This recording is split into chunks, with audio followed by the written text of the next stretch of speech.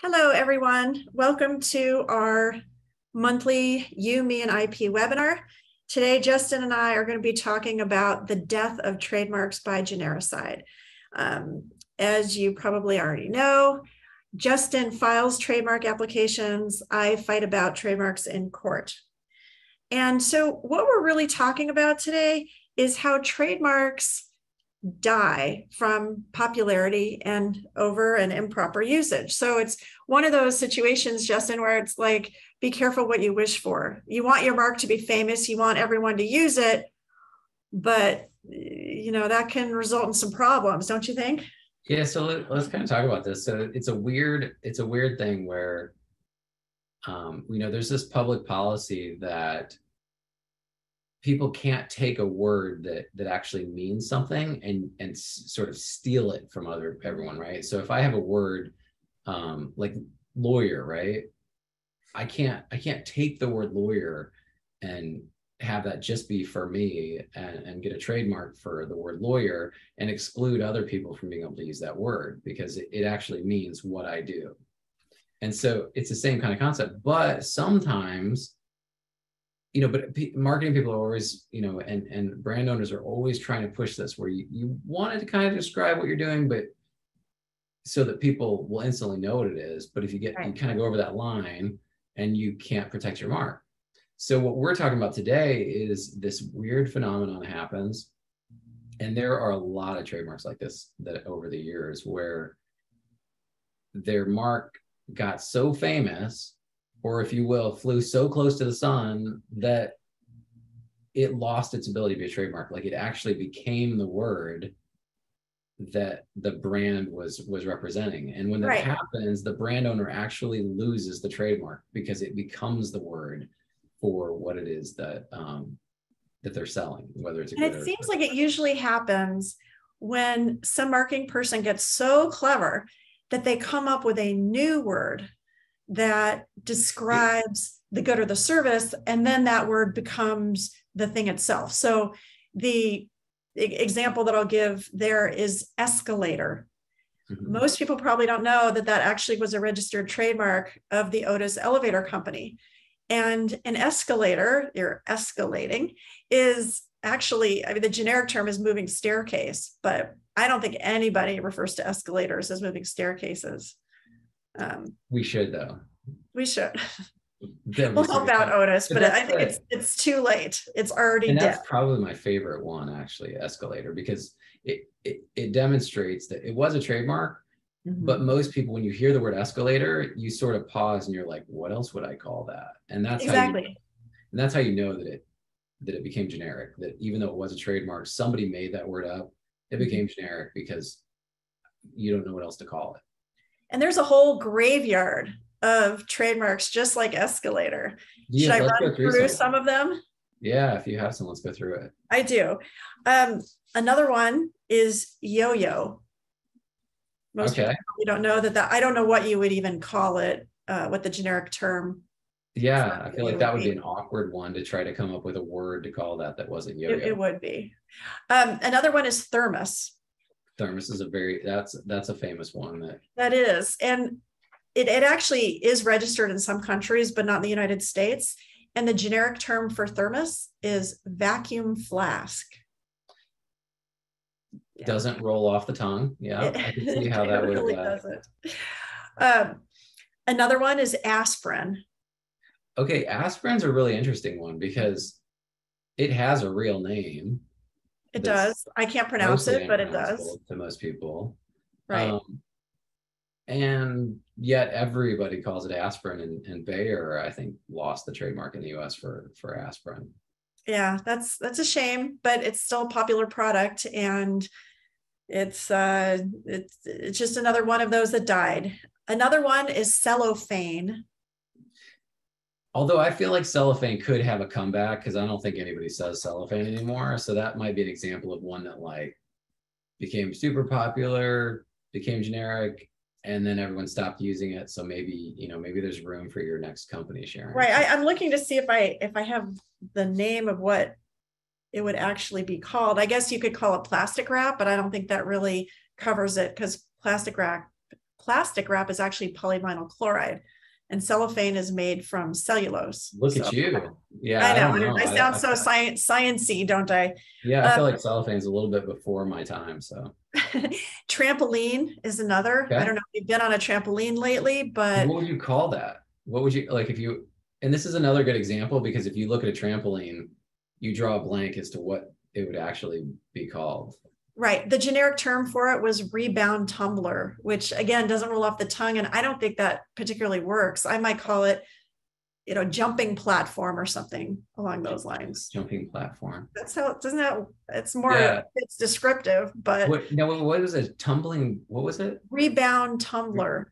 Rebound tumbler. I feel like you could probably, the irony of that one is you could probably get a trademark for rebound tumbler because for trampolines, because nobody would know that. Yeah, rebound tumbler is a trampoline. Another one is dry ice, which is really, are you just going to call it solid CO2?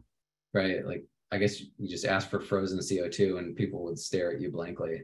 Right. They'd be like, you'd say, I want dry ice. Oh, dry ice. Okay, I got it. Right. Okay.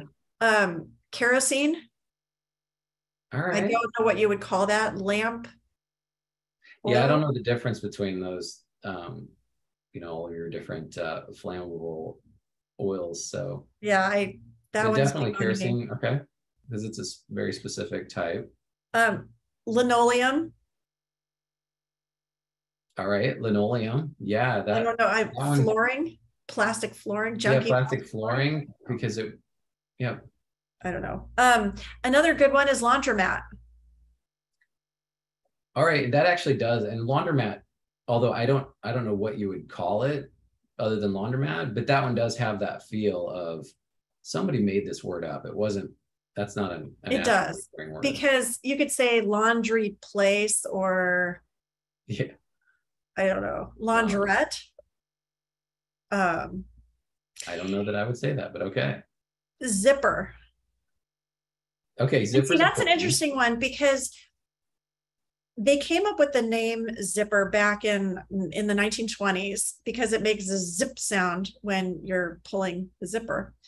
And they fought and lost protection for zipper and the company was only able to retain protection for zipper boots. But zipper is generic, and who knew that it actually at one time was a registered trademark? That one I actually would not have guessed, but it makes sense. What else would you call it? A pull-up fastener? Yeah. I don't know. Rack? I don't know. Another interesting one, Justin, that we've talked about before is App Store. Yeah, App Store is, so the App Store is a really interesting one because this one, there was a lawsuit about it, which you'll know more about than I do, but this was probably I mean, to me, this seems like the fastest one because there was a short window of time. Yeah. Right. There was a short window of time where app was not like, people didn't know what that was. And then all of a sudden there's no other word for app, and an app store must be where you buy it. But if there was right, where else are you going to buy an app? Right. I mean, that's really a descriptive mark. And it happened fast though. It did happen fast. Apple sued Amazon in 2011 and ended up just giving up in about 2013. Right. And now everybody has an app store. But Apple really has the last laugh. I don't think they needed that trademark anyway. Let's be honest.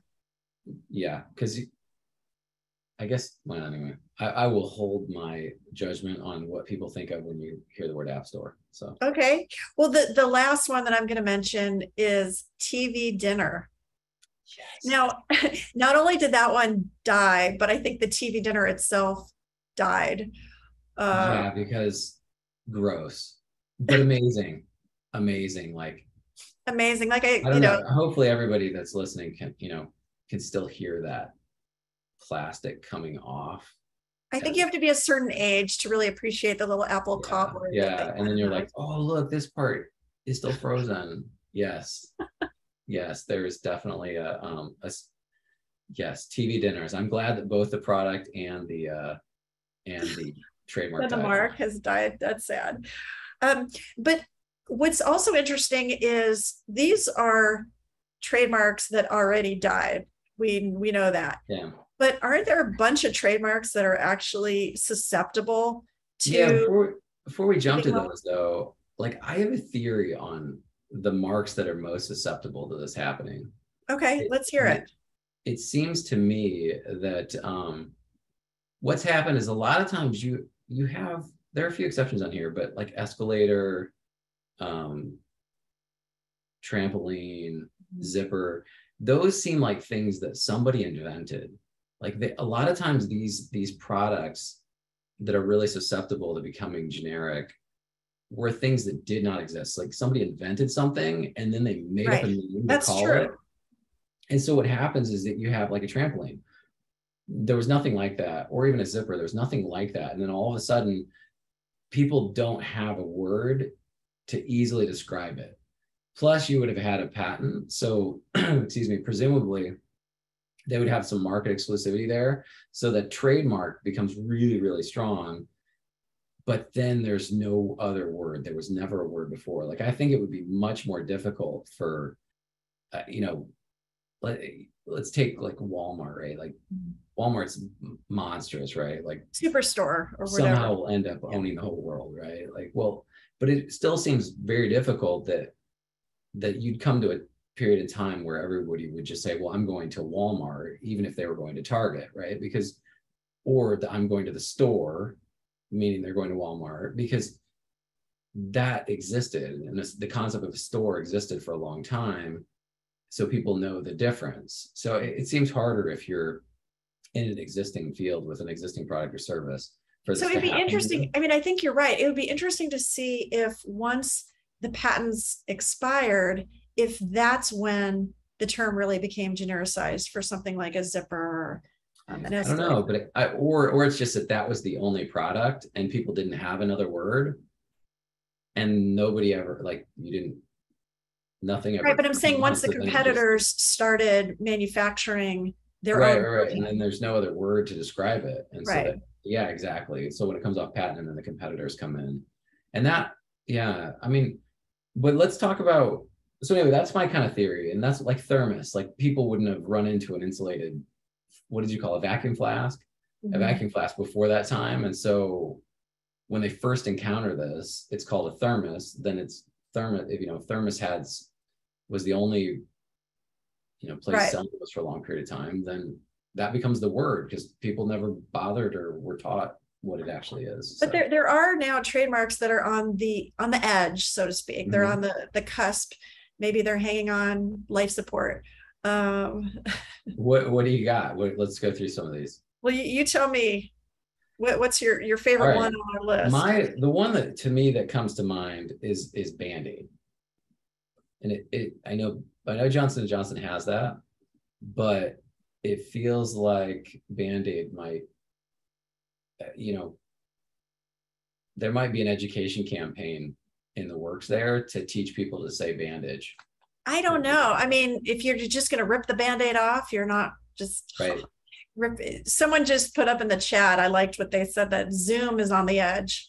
And I think they're actually that's raises a very good point. I think And that would be one of the fastest ones if that's true. If Zoom is actually on the edge, that would be one of the fastest ones because video conferencing is it doesn't it quite doesn't roll off capture the it, tongue.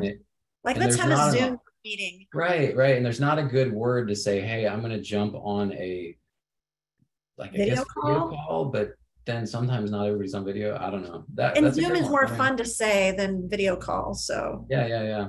So let's see. One Q-tip was one that came to mind. Q-tip. So you mentioned Band-Aid and Q-tip. I think both of those. No one says. So you said the generic term for Band-Aid is what? Bandage? I think it's bandage, yeah. Like But bandage describes, I don't know, I think of a big white wrapped bandage around the arm. I don't think of a little tiny, adhesive bandage, maybe. yeah, I don't know. maybe, but Maybe. um Oh, and you said Q-tip. Q-tip, you know. I think I actually I don't know. I think I go back and forth saying cotton swab or Q-tip. Then you're the only person I know who says I'm the only popsicle. person. That wouldn't be the first time it's happened to me. I think chapstick is also one that because I'm actually blanking on the Lip balm. Lip balm, yeah. But no one says, do you have any lip balm? They say right. But I feel like lip balm's a little bit different. But anyway, I don't know. But I feel like that one might be in a that one might have some issues too. yeah, I think so. Let's see. Crock pot is an interesting one. It is an interesting one. I don't even Although really like that mark particularly, but what is it, a slow cooker? yeah, it's a slow cooker, but I wonder if Instapot has saved crock pot. Oh, Right, because that's a good now I've point. heard people saying like, put something in the Instapot, right, a lot as opposed to crock pot. So maybe a generational advancement has saved the crock pot. Maybe not the company, but anyway. Let's see. Another one we had on here was onesies. So I like onesie that one. by Gerber. So this one's interesting. I kind of want to look into this one a bit more, but you hear a lot of people saying onesies for an infant outfit, Right. and and sometimes an adult outfit. I'm just saying. Maybe we hang out with different people. I don't know that I've ever heard that, but for a kid, for sure. Like I don't know what else you call it. What else do you I don't call know what an infant bodysuit. a bodysuit? There we go. And so yeah, but that's a good one. Scotch tape. I feel like it could go. Scotch tape. Like, fortunately, you have tape, so tape usually does it. But it's right. You can just say tape. That one, I don't think it's as close as some of the others, but I've definitely heard people use Scotch tape like completely agnostic to whatever is available to describe. Well, what about yeah, I think that one, Scotch is the brand, but can you name any other brands of clear adhesive tape? That's a really interesting way to go about it. And honestly, no, I don't know exactly. So that could be yeah, that's an interesting way to look at that. So let's see, what you have any other ones? Bubble wrap. I like that one. I don't know if I don't even realized really that know what bubble was wrap is. I'm not sure I realized that was a trademark, but that makes sense. And like, what else are you going to call that? Plastic inflated cushioning, inflated. Right. Those little kids love popping them. Yes. So which is I think their primary use. But what about ping pong? Okay, I that's another one I don't actually know. Table tennis, and occasionally you'll hear someone say table tennis, but usually yeah, I don't know that I realized ping pong was a trademark. Yeah, it's owned by Parker Brothers. Okay, so that one, yeah, because are the tournaments called table tennis tournaments? Or they? I don't know. I would have to look at that. I'll bet yeah, they're that one. I agree. tennis. I think that one's could be in danger. If there is somebody out there willing to challenge it. So. Yeah, that's sort of the thing, right? Yeah. Well, do you want to why don't we do see if we can do a poll? Like we might not be able to do this, but let's see if we could do a poll. This would just be a no pun intended generic poll, and we'll just ask one of these and see what people think. Okay, so Sharon, pick one. All right. It's on our list here, and then we'll just see what people think. Okay, I'm going to pick popsicle. Do you think that popsicle is in danger of being generic?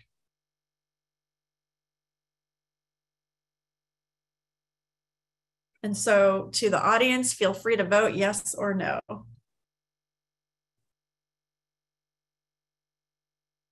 Do you have any others that we want to ask our audience? I think we should. About? So, okay, 86% think that it's in danger of being generic. So yeah, that's a good one. And do you know what the generic term is for popsicle? It's actually ice pop. Oh, ice pop. I was gonna say like frozen sugar water. I don't know. Ice pop. Okay, so that's tricky. Let's go back and do another one of these. What about another chapstick? Let's do chapstick. See if people think I think chapstick. we did chapstick. No, but I'm saying like a poll on it because we Oh, talked okay. about it. All right. We'll see And whatever. so I guess we have influenced people, I know. but Maybe they see disagree. what people Maybe see if they people disagree. use I can't even think of another one. I've got another one we can do right after this one. So, Okay. but let's vote on if you think chapstick is in danger.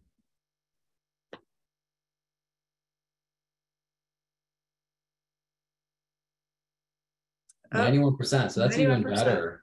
Yeah. Okay, let's do one more. Or do you have any others? Let's do one more. Let's do one more. I think we should do taser. Taser? Yeah. Do you think that taser is in danger of being generic?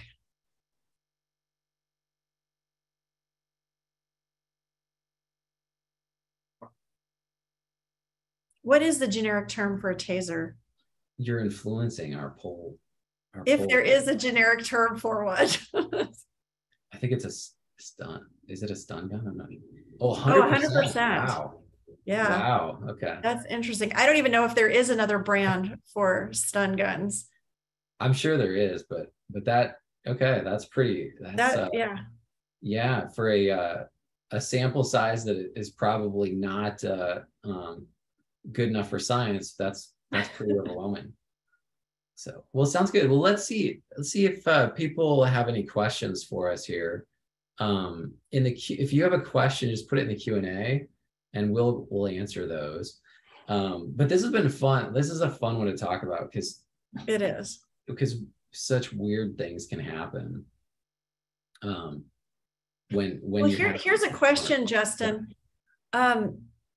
Is there a deep-pocketed competitor willing to pay for a legal challenge? So that was, that's sort of to our point about ping pong. I don't know who would challenge Parker Brothers for that. Yeah, so some of these it does require, like Escalator is a good example, right? So Escalator, you can see how a competitor came in, was having trouble describing what it sold to people, and it's a really expensive, I assume it's expensive, I hope it's expensive device, and they didn't have a good way to describe it, and so there would be a challenger available to that.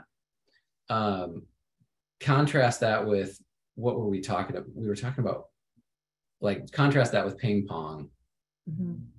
It may be my ignorance in the world of ping pong. So, right. I mean, and there are companies, so we didn't talk about Kleenex or Xerox. I mean, these are terms, again, that have entered common lexicon. No, but let's talk about Xerox, because Xerox is an interesting one.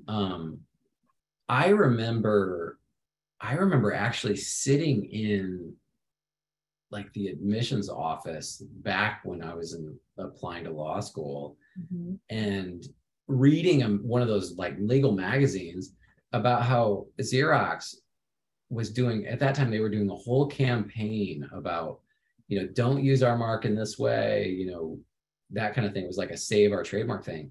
Right. And they spent a lot of money, like, educating people not to say, hey, I need to Xerox something. And I think that's how they turned it around in part. But then, the irony being that I'm not sure that anybody photocopies anything anymore. So there might have been other issues there. But that's that's an interesting way to deal with it. And it sort of goes to a question that we were just asked, which is, do you have advice to a successful brand to retain its trademark? Does it need to dial back its popularity, in essence? And I don't think that it does, but it's going to cost a lot of marketing dollars and it's going to require some very clever marketing tools, not so much to dial back the popularity, but to ensure that the consuming public is using it in the way that it's intended to be used. So it would be an example of that. The idea would be to zooming, you don't want to use it as a verb, for instance. Right. And people tend to, it's the same thing where, a lot of times people will talk about Google, and some people do say Googling things, but it's once there's no other word, and and I think a lot of people still are saying searching and that kind of thing. It's this concept where all of a sudden there's not another word available, and people don't realize that people I aren't. don't know. I think Google is problematic too. I do say I'm going to Google it, even if I'm intending to go on Bing or Yahoo. Half the time, I don't think people even realize which browser they're using, because on their computer, whatever the default browser is, it pulls up. You may not even know what the search engine is. That's true. So but I think that, you know, so if you have a really successful brand, and it doesn't have to be world famous, it can be a niche brand that's very successful and almost has a monopoly, you know, it can happen there. But I do think that educating people like Xerox did, where, you know, they're putting in front of people, hey, it's a photocopier, it's a photocopier, it's a photocopier, right, so that people do have a word available and they think about that marketing. And they're like, oh, that's right, this is what that's called, is how you combat that. But it's if you find yourself in that position, that's a great place to be. It is, because you're probably making, because if you lose that trademark. Well, yeah, even if you're going to lose your mark, you're still probably making bazillion dollars, because you're the only right product out there that people really know. And I mean, unless the advertising to fix yeah, it's all about advertising. And I think it would cost a lot of money, but you'd want to come up with a really clever slogan to attack the proposition that your mark has become generic. Yeah, I don't know what that would look like. I'm not a marketing person. Yeah, but well, another thing that you can do, like a real world practical thing you can do, is just make sure, and this is just part of good trademark hygiene, is on all of your marketing materials, you should never use your trademark as the word to describe the product you're selling. Exactly. So you should always say, in the example we said, Xerox, you know, a photocopier for blah, blah, blah, so that it's always clear that you're selling this product, your branding. You're selling a photocopier that's branded as Xerox.